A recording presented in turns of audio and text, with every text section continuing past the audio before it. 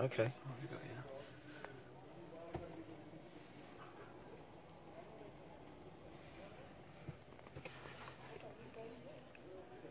And does it have automatic doors as well?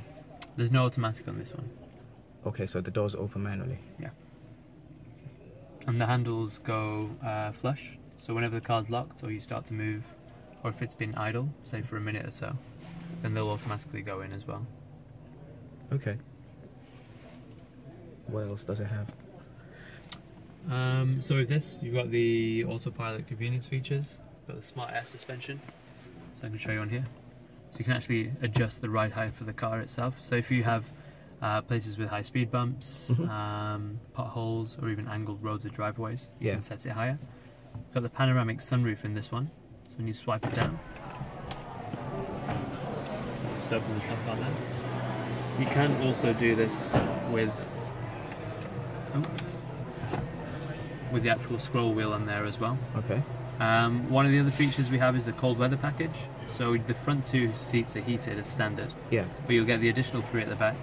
Your steering wheel, as well as your wiper blades and nozzles as well. Heated? Yeah. Okay. Yeah. That's pretty much it for the main extras that you can add onto that though. Oh, but they don't come as standard? No. The standards would just be your other tabs, which are just like driving features, stats, display, and e-brake.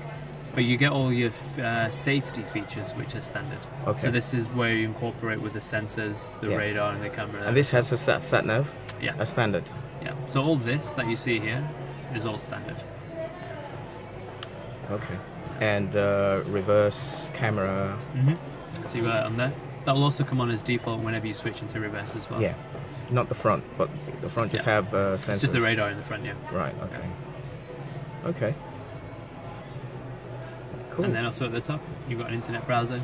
So this is just mainly for informational purposes, but you can check things like the news, emails, cinema times, restaurants, things like that. So there's no flash player, so you can't watch videos. Yeah. There's no DVDs? like push notifications either. No, no DVDs either. It's just to reduce distractions for drivers. Yeah. Well, you can do this while you're driving. You can browse while you're driving. Yeah. Okay.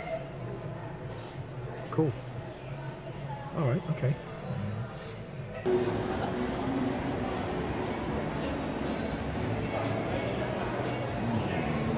you can knock the seats down if you're going to load in any larger items from the back. Yeah, the seats can come in and... Yeah, it's got enough space at the back actually.